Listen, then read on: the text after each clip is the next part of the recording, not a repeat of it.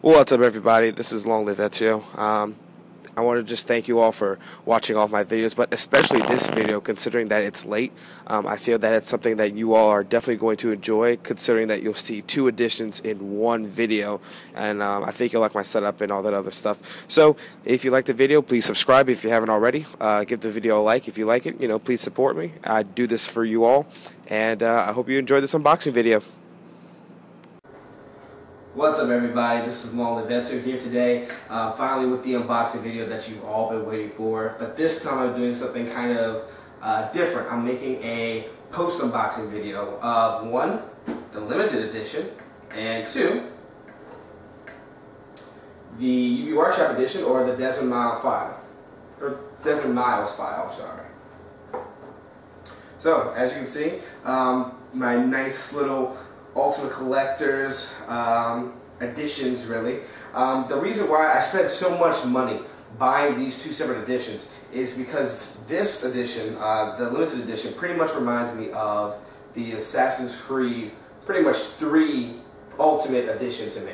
And as far as the actual UbiWorkshop edition, I purchased this one because if you want to learn more about the Assassin's Creed universe, this is definitely the edition that you want to get, because it comes with the encyclopedia, the graphic novel containing all comics, and even the epilogue of Day of Cross. And then we have our copies of the game. So one for PS3 for my PS3 fans who want to play me on multiplayer. Literally, I got this version so that I can play multiplayer. That's pretty much it.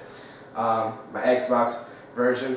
We have the steelbook case here, the George Washington book here, the 5 murals that come with the confidential envelope for the UbiWorkshop edition, the belt buckle, and of course the counter statue, and behind me the assassin flag, or the flag.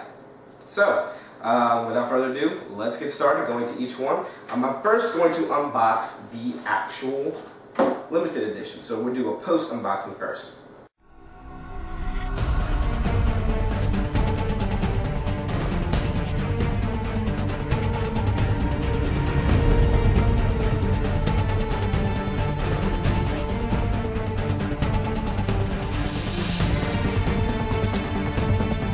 See, it says limited edition, the 9-inch tall counter statue.